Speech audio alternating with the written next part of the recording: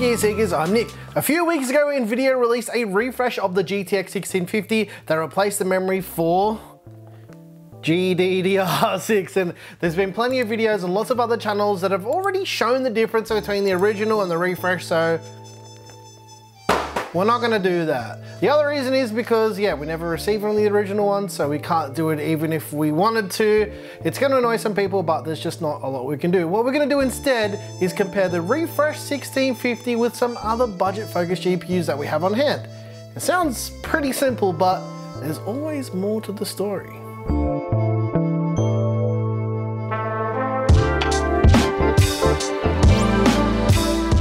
Don't worry guys, that was an empty box. I didn't really throw a complete GPU in the box. I would never do that. Anyway, as usual, we're using our GPU test system, which is running the Gigabyte Z390 Aorus Ultra with the i7-8700K and 16 gigs of Team Group Dark Z at 3600 MHz. Now, if we didn't test a GPU in this video, it just means that we don't have one to test. Or yeah, we just have never had one of them at all, ever. Now, we don't include 1% highs or lows with these tests because for us, it just introduces a whole lot of extra testing, and getting an average frame rate gives you a good indication of the expected performance anyway. Also with the Linux benchmarks, we retested every single GPU on the latest build of Ubuntu 20.04. And just be aware though that with Linux benchmarks, they're always going to be different to Windows benchmarks, so some cards will actually perform better in Linux than in Windows and vice versa. And yeah, it also depends on the benchmark as well. And with these benchmarks, for every single GPU benchmarking video we do, we use the same ones every time. So you can go to any other GPU video that we've ever done on the channel and you can compare this video to anything else. And we like using testing that's repeatable because gameplay testing is not repeatable and it's unreliable. There's too many variables, and ultimately, I just want the only variable to be the GPU and not a section of gameplay on a certain map of a game that no one plays. And yes, Destiny 2, no one plays it. Anyway, I know some people don't like the way that we do our testing, but to be honest, it's repeatable and it's accurate. So with that said, let's kick off some benchmarks. Let's kick it off with Shadow of the Tomb Raider in Windows and Linux. We found that between Ubuntu 18.04 and 2004 that the results remained the same in Tomb Raider and nothing had changed since we originally benched the 1650 Super on its own. So that was actually a really good indication of what changed. And to be honest, I was kind of expecting that anyway, based on the way that Tomb Raider was actually ported to Linux.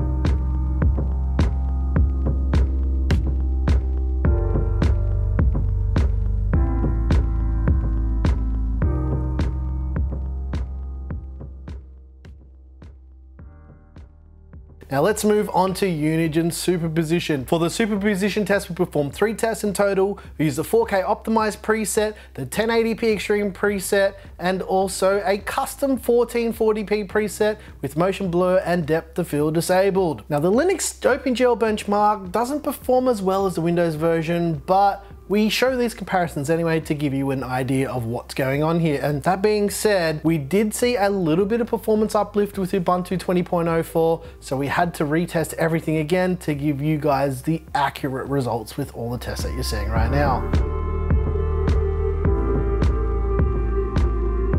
Next up is Basemark GPU in Windows and Linux again.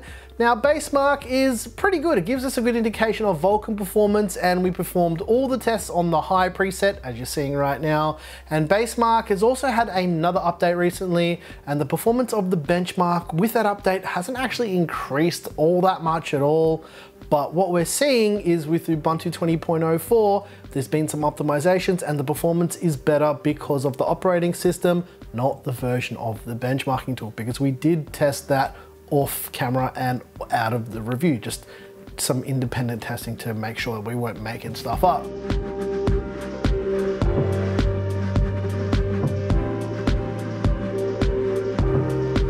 Next up is the Final Fantasy 15 benchmarking tool. Now this is a Windows only benchmark, and we're beginning to phase this test out as well because yeah, well, the only reason why we still use this is because we've tested so many GPUs with it, so it makes a lot of sense for us to share those results with you. But other than that, in the next few months, we're probably gonna stop using it because yeah, we just won't need to use it anymore.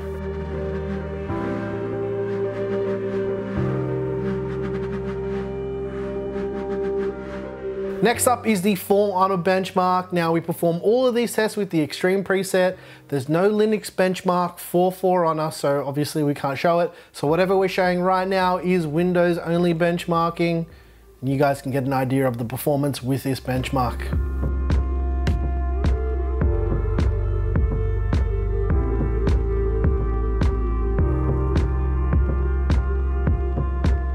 We didn't do any overclocking since we had to retest so many different things on all the cards, but I did record some extra data with this new GPU. So with 1 hour of the GPU stress test in Filmmaker, we saw the 1650 maxed out at around 64 degrees, which is pretty acceptable. And yeah, it didn't exceed the fan speed of 75%, which is actually pretty good. And at 75% as well, there's also no audible sound.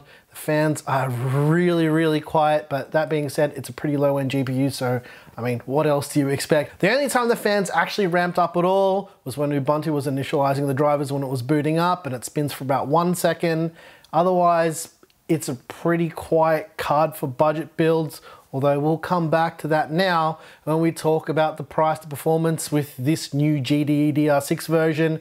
Now, that version is going for around $169 US for the card that we're showing in the video, compared to the original price, which is up around $10 US.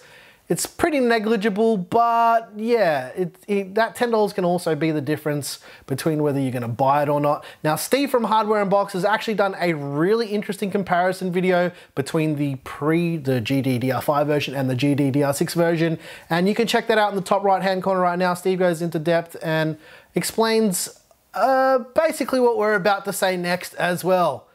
And that is, the question is, and this is the whole overarching thing of this whole video, is the 1650 Super version worth the extra money over this newer GDDR 1650? And as you can tell, I'm pretty apathetic with this video, because the plain answer is yes, I would buy the Super version over, but no matter how many pointless refreshes that NVIDIA decides to do, the Super version is always going to be better value. And to be honest, and this is kind of annoying me, I have no idea why they decided to lower the core frequency, speed up the memory and put newer memory on the card, when they basically made the 1650 obsolete anyway when the 1650 Super came out. And the only reason I can see them refreshing anything like this is because it's probably easier and cheaper to get GDDR6. Other than that, I think this is pretty pointless. Regardless of a refresh or not, don't waste your money on the 1650 at all. It doesn't need to exist. There's lots of other secondhand cards on the market you can grab in the same price range just by trawling things like eBay, or in America like Craigslist. And you can buy anything secondhand that's gonna wipe the floor with the 1650. If you wanted to buy one new though, in this price range, and I can't believe I'm gonna say this, but I'd go with an 8 gig 5500 XT or a 1650 Super. Both of those cards are pointless as well. But the truth is, it's slightly different to that though, because personally, I would spend a little bit more money and get some decent performance with the 1660 Super. That's my pick out of the budget focus cards. I think the 5600 XT is probably just outside that price bracket, but that's also pretty solid performance too. But yeah, spend a little bit more money and get the 1660 Super. That's my pick. And anyway, I'll drop links to all the GPUs shown in this video in the description. If that's something you were keen on exploring yourself, you can go and check all that stuff out as well. Also, I put a link to Steve's video in the description as well for Hardware Unboxed. He did a really good job on comparing the cards, so I didn't have to. And the whole takeaway from this video is, don't buy a 1650, regardless of if it's been refreshed or not. Just save your money and don't waste it on this card. Simple as that. Don't like usually doing these kind of negative videos, but that's the truth. I don't think you should waste your money on it. And yeah. Anyway, if you like this video, please like and subscribe. If you didn't like this video, you know what to do, and tell us what you hated about it. Consider hitting the join button to support the channel, or getting early access on Float Plane as well. Once again, thank you so very much for watching. I'm your boy Nick with Gear Seekers. You peak, we seek. Also, don't buy this either. Thanks for watching.